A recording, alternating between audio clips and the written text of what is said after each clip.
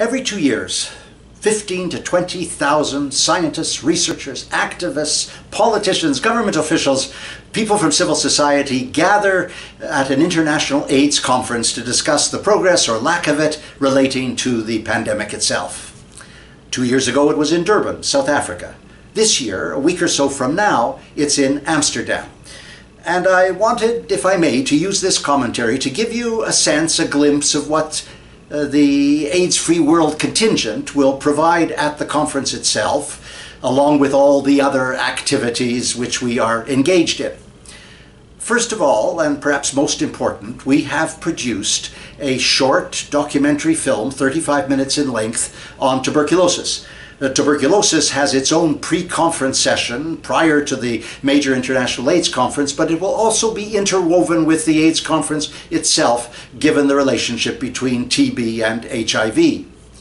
Now, what we've done is to focus on those strains of tuberculosis which are resistant to the current drug regimens. Aptly enough, it's called multidrug-resistant tuberculosis, or MDR-TB in the vernacular. And we actually did fact-finding missions to the two jurisdictions where tuberculosis is most deeply embedded, India and South Africa. And we looked at the comparison and contrast between the two jurisdictions and produced this short documentary film, which will undoubtedly render a great deal of controversy. I can imagine a cacophony of noisy disputation. But after all, AIDS-free world isn't the kind of outfit that ever feels it necessary to bow to the establishment. And if any of you who are watching this commentary are going to be at the AIDS conference itself, then let me say that the first public screening of our documentary film will be at the Crown Plaza Hotel, a nice short walk from the conference center, between 6 and 7:30 on the night of Wednesday, July 25th, and you are more than welcome to attend. The second item, which is, I think, equally interesting, is our legal consultation center in the Global Village. The Global Village is that vast, cavernous emporium adjacent to the conference itself, where the NGO community shows off its wares.